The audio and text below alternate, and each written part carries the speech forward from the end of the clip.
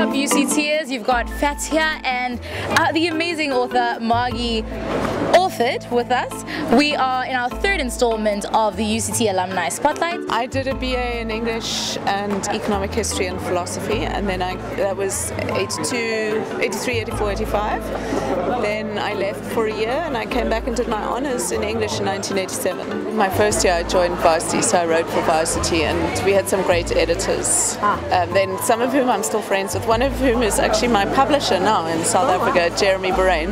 It was a really interesting time to be writing. Politics had just exploded and stuff. So I was working on the issues when they had those ones that were first blanked out because everything was censored. Wow. And then we blacked it out, and then it was made illegal to do a blackout of the press. So then we whited it out, and that was also made illegal.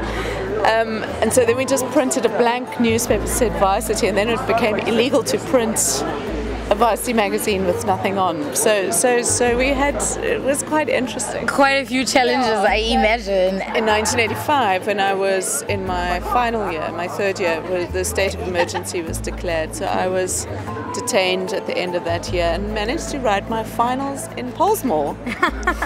You have the pressure of trying to pass and the pressure of trying to survive in prison as well. I wrote my philosophy exam in Pollsmoor, and there was the guy invigilating us had a gun, and it kept on hitting the side of the desk, and eventually I said to him, look, if we cheat at philosophy, are you going to shoot us? So he said, no, he wouldn't shoot us. I said, well, please stop knocking the gun on the desk, I can't concentrate.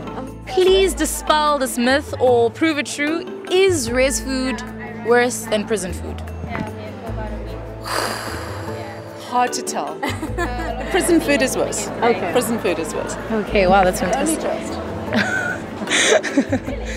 You bumped into J.M. Kutsia at a stage? John Kutsia taught me when I did my honours. He gave me an English seminar, and I remember writing an essay for him which I got a very high mark for, and the only comment, there were these tiny little pencil marks, and the comment at the end of it was glimmers of intelligence. He is, to me, is one of the great masters of literature of this century and last century. In Disgrace, which describes this horrible gang rape of a young woman with her father kind of locked next door. I was fascinated how he took that on, but it was also for me one of the triggers that made me want to write about crime in South Africa, and as a way of understanding what this language of violence is, why we have this place that is on the one hand quite and accurately the rainbow nation, a kind of miracle nation,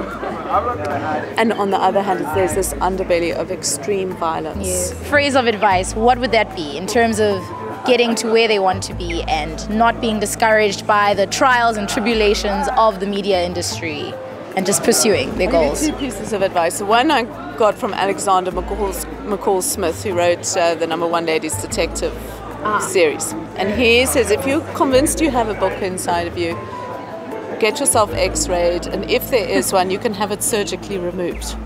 If you get x-rayed, this is my advice, if you're x-rayed and there is no evidence of a book inside of you, the test is to go and sit by yourself in a room for a whole year.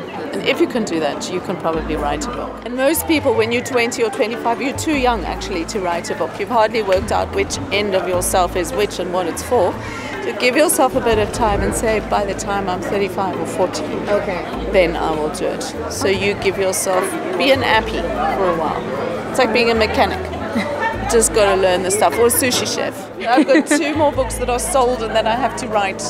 Okay, so then you and the other students watching this as well shall be toiling away the next week, test week, book week, everything else. Yeah, I'm going to be working. Okay then, thank you.